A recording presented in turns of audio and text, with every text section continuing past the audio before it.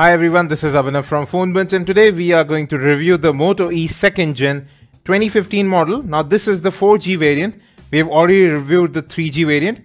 This one comes with a Snapdragon 410 quad-core processor, 4G LTE connectivity. The rest of the specs including 1GB RAM, 8GB ROM, 5MP rear and VGA front-facing camera remain the same.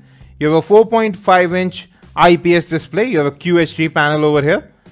Now on the right you can see you have the volume rocker and power button. They are a bit mushy but they have good travel at least. At the top you have the 3.5mm audio jack. The sideband is textured which makes it better to grip. At the bottom you have the primary microphone as well as the micro USB data syncing and charging port. Moving to the back you have a secondary noise cancellation mic, 5MP autofocus camera capable of recording 720p videos over here and the classic Motorola dimple. The back has a matte finish. It has a curved surface as well, so it's better to grip in one hand. Now let's open up this sideband. We'll have access to our micro SD card slot and you have two micro SIM card slots over here as well. It is a dual SIM device. The first SIM card slot can accept 4G SIM cards. Now you can buy these sidebands separately from Flipkart. You can get them in 3 colors together and these are built absolutely same as the one that comes with the device. And moreover, these completely change the look of your phone. So you can see a splash of color on the white model. The blue one looks best here. Now coming to the front, you have proximity and light sensors. You have a VGA front-facing camera. The speakerphone and earpiece are integrated right there as well. On-screen buttons over here and a 4.5-inch QHD display, giving this phone a pixel density of 245 pixels per inch. The bezels are not that large. The display has good color reproduction. You can see that right here. Excellent touch response. It is protected by Corning Gorilla Glass 3 and you have an anti-smudge coating on top as well.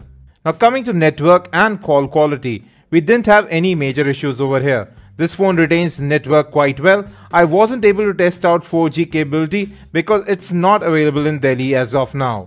You do have mobile hotspot, Bluetooth and USB tethering. GPS is also available and it does work quite fine. Now let's get to the camera. You can double twist your wrist to open up the camera app just like the Moto X. And this time around the camera app has received some changes. Apart from spot metering of exposure as well as focus, you can now manually adjust the exposure level as well.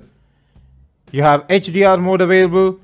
You can record 720p videos with this camera as well. You have a timer available right here as well. You can see right there 10 seconds or 3 seconds. You can choose storage location, add a location to your files as well. Widescreen images can be captured in 16:9 or full 5MP images in 4:3 aspect ratio. Now in the time that I've spent with the Moto E 4G, it actually has a better camera than the Moto E 2nd Gen 3G variant. Colors look better over here, better sharpness as well.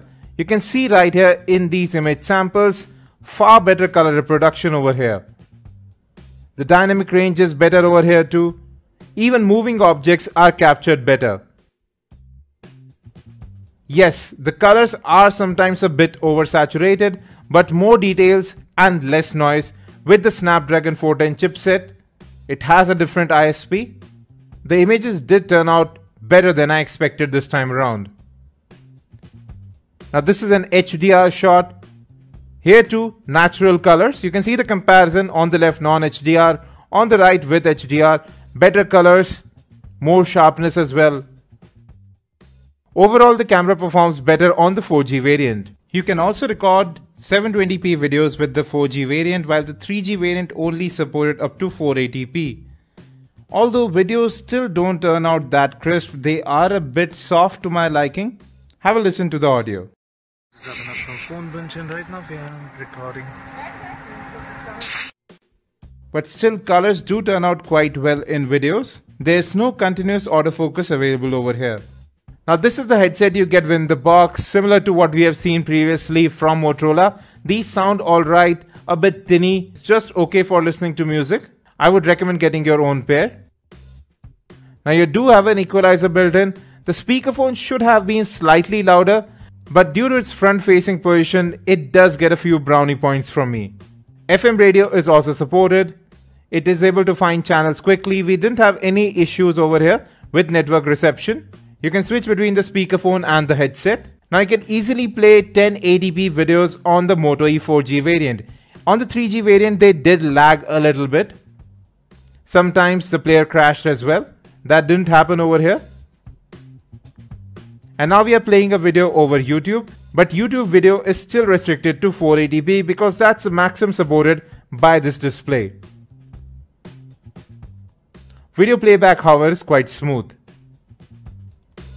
Now let's come to software. So the Moto E 4G variant is also running Android Lollipop right out of the box. It will be upgraded to Android 5.1 as well.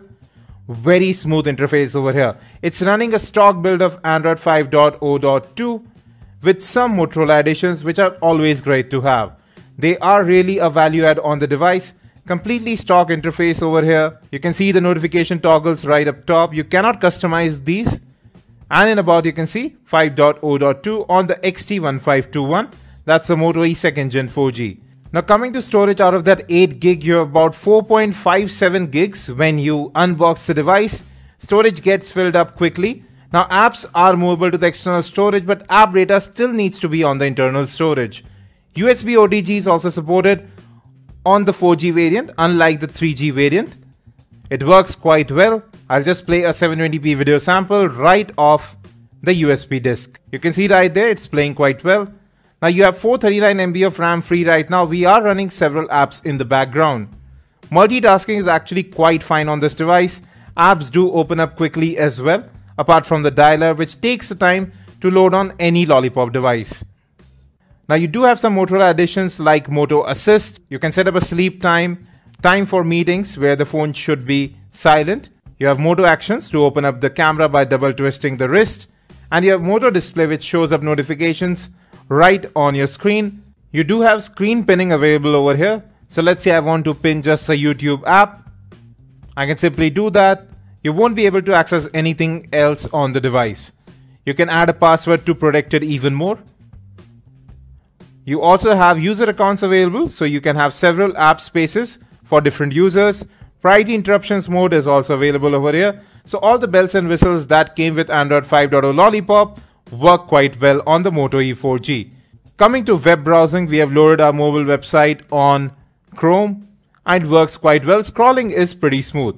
Rendering sometimes can be a bit slow, can be a bit jerky as well, but pinch to zoom and touch response is truly superb on this display. Text does look a bit pixelated over here. It is not the sharpest display available within this price bracket. Now even in terms of general performance, just like the Moto E 3G 2nd Gen variant, this phone performs very well. There is no lag in the interface. Apps do open up quickly as well. There is no issue with multitasking. Apps remain open in the background. There are no app crashes. Now gaming performance is actually pretty good on the device. It doesn't matter which high-end game you throw at it, it plays them very well. There is no major lag, no ghosting, no freezing whatsoever. Apps and games do load up quickly as well. Moreover, the Moto E 4G doesn't heat up while playing games. I did notice a little bit of color shifting while playing games. The viewing angles are wide. Brightness distortion is not there, but slight color shifting definitely persists. Moreover, the battery life is better than the Moto E 3G variant. Motorola's promise of an all-day battery life with a 2390 mAh battery stays strong with the Moto E 4G variant as well. Well folks, this brings us to the end of our review of the Moto E 4G variant. Now just like the Moto E 3G variant, there are some great points about the device. Excellent build quality, good customization, a good enough display. The rear camera does perform better than the 3G variant, but the problems remain here as well. The front-facing VGA camera is of no good use. And priced at ₹7,999, there are better options with the Redmi 2, Lenovo A6000 Plus, which actually comes with 2 gigs of RAM and 16 gigs of storage. Now I believe that Motorola shouldn't have launched the 3G variant. The 4G variant should have been the only one launched, priced about at least 500 odd rupees less. Because even with their great specs, the Redmi 2 and the Lenovo A6000 Plus can't beat the Moto E in terms of build quality and overall usability. We will be back with more. Do hit that like button if you like this video. Also do hit that subscribe button if you haven't already subscribed to our channel.